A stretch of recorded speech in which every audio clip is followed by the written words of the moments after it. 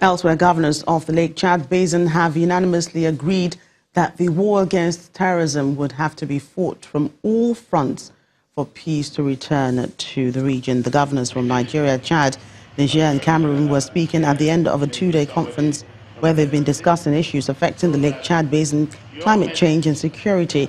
The special representative of the United Nations Secretary General for West Africa and the Sahel, Dr. Mohammed Ibn Chambers, on his part admits that Boko Haram still constitutes a threat to the stability and survival of people in the Lake Chad area. The commander of the Multinational Joint Task Force, Major General Lucky Rabo, confirms that a large number of Boko Haram terrorists have now moved to the Lake Chad Islands. Boko Haram is by no means defeated, but it is certainly weakened. And the fight needs to be pursued. We are very encouraged from what we have heard from the force commander of the MNJTF, and we want to assure him of the continued support of the United Nations and the international community in this legitimate fight to rid the Lake Chad Basin area of Boko Haram. Today's initiative on the part of the governors is to see how at the local level they can begin to deal together, collaboratively, with the consequences of Boko Haram, terrorism, and violence.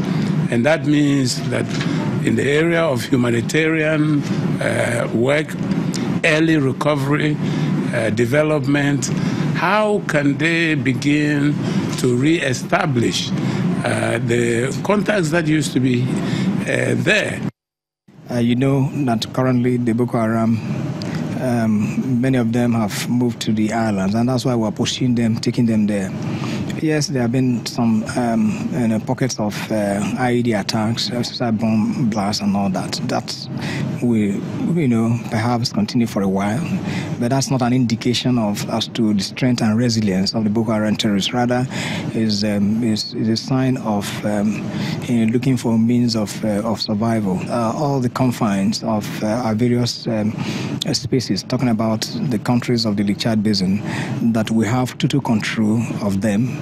That there is a return of civil authority in those areas so that we begin to bring concrete development and progress to the people.